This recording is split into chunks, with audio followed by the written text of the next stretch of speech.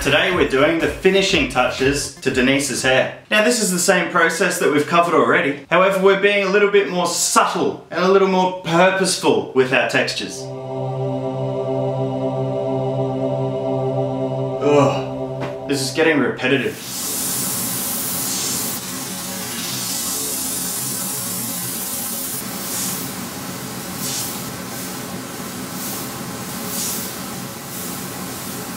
Remember how I said I'd show you a trick to not getting blue shift from your white? Before you get all trigger happy on me and start painting all this white blue all over your image, add a drop of orange to the color cup. Once mixed, your white should now have the slightest of orange tinges. If your white looks like the A on this t-shirt, you've used too much.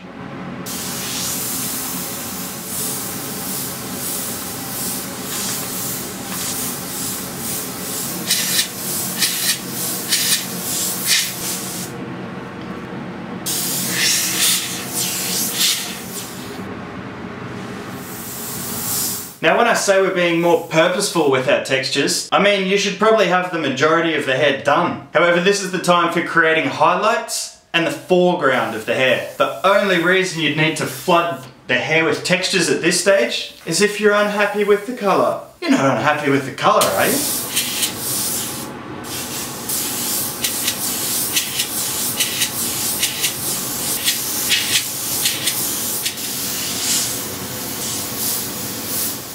Just notice how I'm putting all of the white textures that I'm creating now into the highlighted sections of the hair. I'm happy with the dimension. All I'm doing is manipulating the perception of depth in the hair. Anyway, let's move on.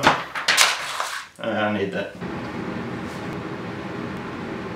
So maybe I wasn't entirely happy with the colour of the hair, and I have gone over a little bit more with the white than what I normally would. It's because I want to make the hair a little more golden yellow. So I'm going to repeat our step from the previous tutorial. Just lightly colour in whichever sections of the hair that you feel need to be changed.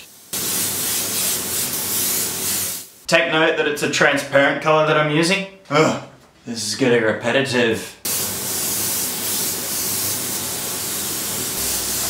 Now it's probably difficult for you to see exactly what I'm doing here, but after adding that last layer of yellow, I'm just going in with white once again and re-establishing some of those obvious highlight textures in the hair.